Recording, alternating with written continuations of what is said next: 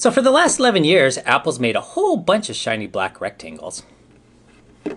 How does this shiny black rectangle do as a running watch? Whoa, my stock is way up! Welcome. I am the running otaku. Hello everybody, welcome back to Running Otaku. You're here with Running Otaku. How'd you figure that one out? Anyways, this week we are testing the Apple Watch Series 4. Finally got it last week and have put it through the first set of tests.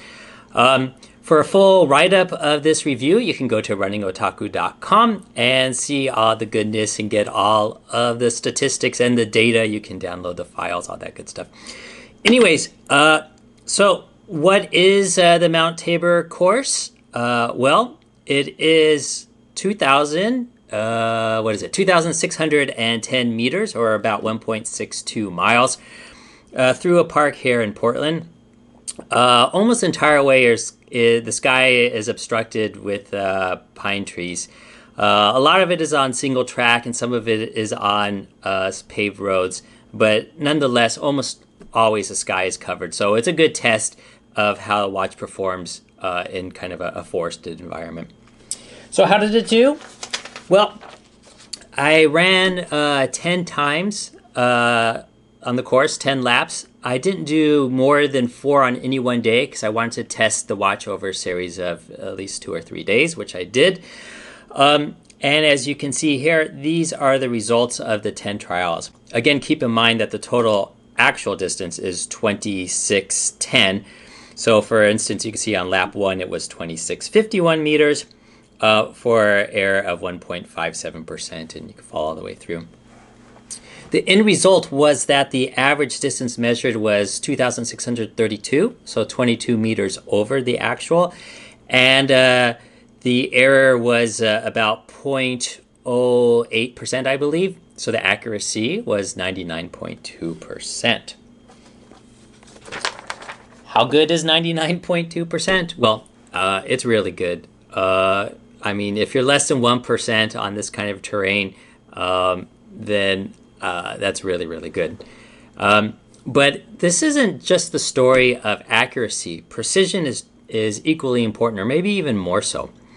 What is precision? Well, again, precision is measuring the spread of all those 10 trials. You know, where all the 10 trials really bunched together tightly, or were they spread over a wide distance? And to answer that question, let's go to the second graph, as you can see here. There's 4 different devices. The Stryd, the Apple Watch Series 3, and the Garmin 235 I tested several months ago, and I'm summarizing the results here. But let's focus on the Apple Watch 4 for just a second. So you can see the 10 results. They're represented by the 10 dots on its row. If the dot is green, that means it was within 1% error. If it was yellow, then it was between 1 to 2%. And there's no red dots here, but you can see some in the Garmin. And that means that there was more than 2% error. So the watch, as I said, had a 99.2% accuracy rating and a precision of 1.6%. So the way I got that was I took each of the errors of the 10 trials and computed the standard deviation. And then I multiplied that standard deviation by 1.96 to get a 95% confidence interval. And when I did that, that's how I got the 1.96%. So as you can see, it's slightly worse than the Apple Watch Series 3 performed, but it's actually statistically not significant. It's basically the same.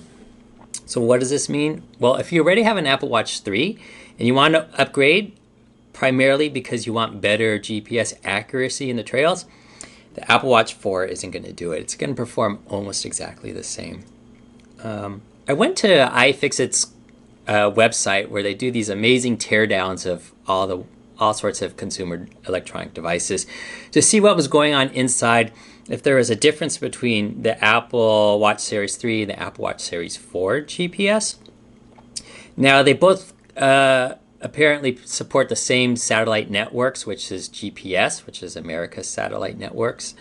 Then there is GLONASS, which is built by Russia. There is Galileo, which is the EU network, and then there's QZSS, I believe, which is primarily focused on Japan. So at any rate, both watches support all four of those networks. But as you can see here, there's actually a difference in the antenna, assuming that I've correctly identified the antenna in each of these watches. And what's interesting, though, is that the antenna is actually kind of on this top part of the watch. Maybe, let me take it off. Actually here on the top part of the watch, which I guess would make sense if you're looking at it, you know, and you're like trying to find something nearby and you want to get an accurate GPS reading of where you are. But when you're running like this, which means that the antenna is right here, which means that it's pointing at the ground, which means that Apple did not necessarily design the Apple Watch 4 specifically for runners. Now, of course, I wouldn't expect anything else, but it is interesting to note that the antenna is facing down during running, which could cause some of the imprecision that we see here. So that's about it. Like I said, overall, the Apple Watch 4 did well in terms of accuracy. The precision is okay.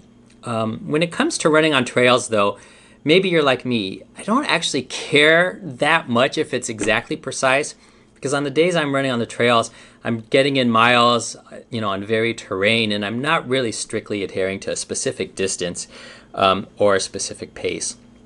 And anything within 2% in those conditions is fine for me. So hopefully it is for you as well. Again, in the coming days and weeks, I'll put the watch through the paces. See what I did there?